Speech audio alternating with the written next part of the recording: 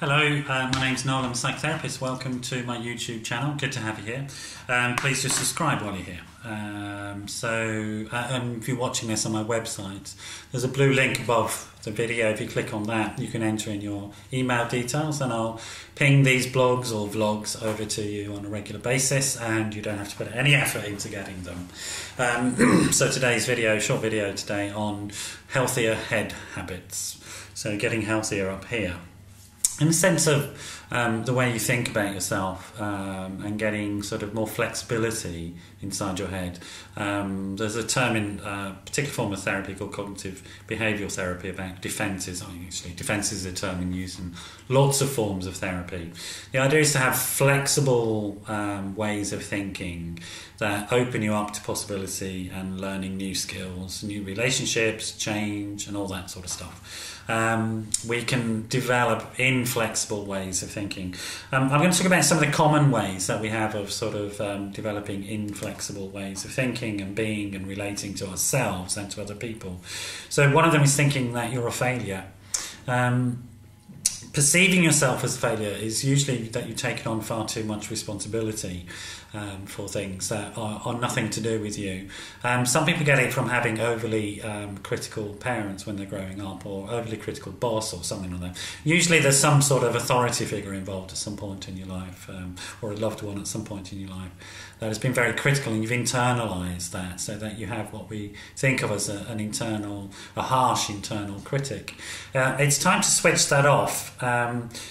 Mostly because if you start thinking about yourself in that way, you end up acting in that way and putting yourself in that position in your relationship, so that you then have a self-fulfilling prophecy. So it's a good exercise to start writing down some of the failure thoughts that you have about yourself and beginning to challenge them in cognitive restructuring, which it does come from cognitive behavioural therapy.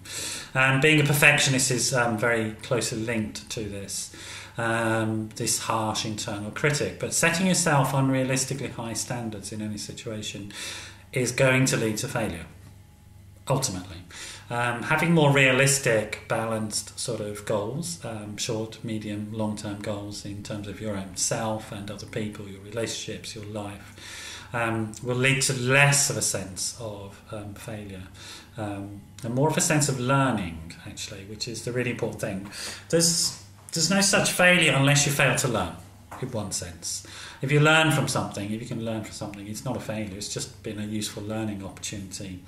Guilt is closely connected to this. There are some forms of guilt that are useful in motivating you when you've actually done something wrong in the world, but there are many forms of guilt that are not connected to any actions that you've done in the world, any harm or bad things that you've done in the world.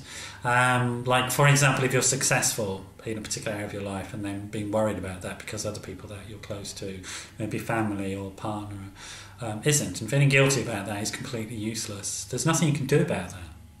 And guilt in that context will end up with a negative cycle inside your head of becoming overly responsible and then thinking that you're a failure when you may actually be very successful in the world. So not enjoying your success. There are various other forms of guilt that we could go through, don't have time. Living with regret is again closely connected to guilt. Again, it's about what can you do in the world about it. If you have power over something to change it, then do it. If you have no power over it to change it, then the regret is a useless feeling. It's only useful in motivating change. If you can't possibly change something, maybe because you have regret about a relationship to a parent who's died, for example, there's nothing you can do about that. You need to find a way of letting it go, letting go of that feeling and putting it to bed, as it were, getting some closure on the situation, because otherwise you end up in rumination, which is you're thinking about it, thinking about the failure, you get into depression and anxiety and so on. And then you get into comparing yourself to others, which is another negative cognitive state. Compare and despair is often the term people use. So comparing yourself to others, there's a lot of sort of very interesting sayings around, like comparing your insides to somebody's outsides, comparing your beginning to somebody's middle. I guess that in popular culture we understand that comparing yourself to other people is never a good idea.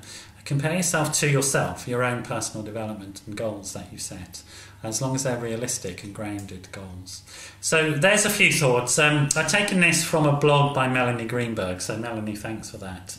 The 6 Mental Health Habits That Kill Your Confidence is the blog, and she's a great blogger, check her out. Yeah, it's been great to have you here today.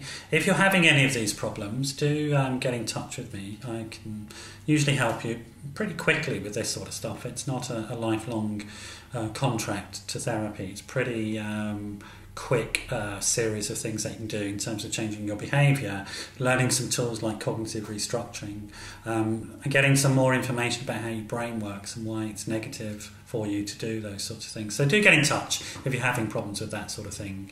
My number's 07506 319 745. That's 07506 319 745. Thanks for dropping by, and I hope to see you again another time. Bye bye.